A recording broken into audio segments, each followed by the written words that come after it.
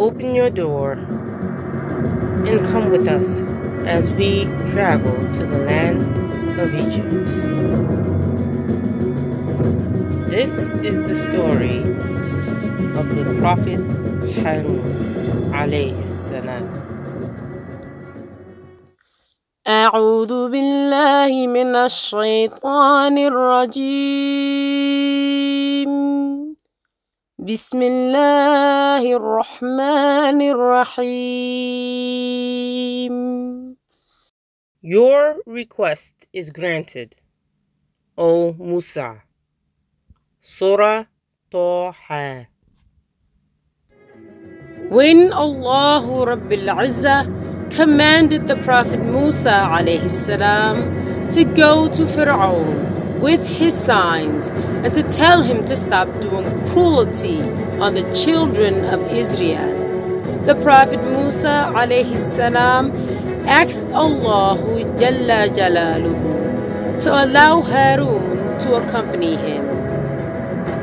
Harun alayhi salam was Prophet Musa's alayhi salam brother, whom he loved and respected very much.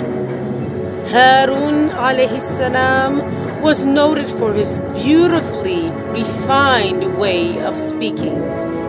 He had escaped Pharaoh's order of killing the male child of the children of Israel. Still, he was very careful of the Egyptians. أعوذ بالله من الشيطان الرجيم بسم الله الرحمن الرحيم. ربنا اكشف عنا العذاب إنا مؤمنون. Our Lord, relieve us from this torment, for truly we are now believers in you. Surah Ad-Dukhan.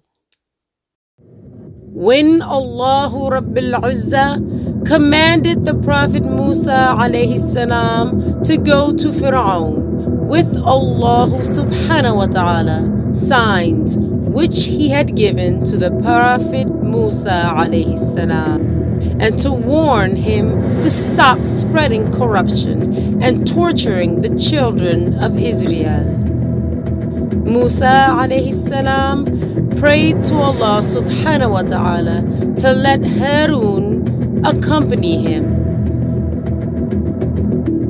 Your request is granted, O Musa, Allah subhanahu wa ta'ala said, and promised that he would now be safe.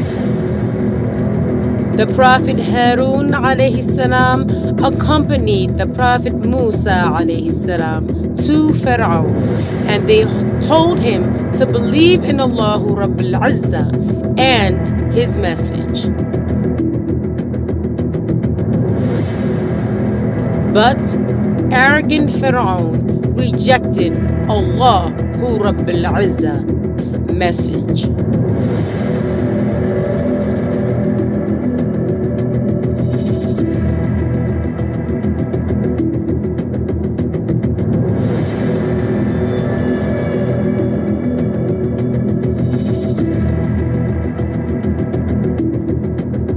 Please stay tuned for the next episode, inshallah.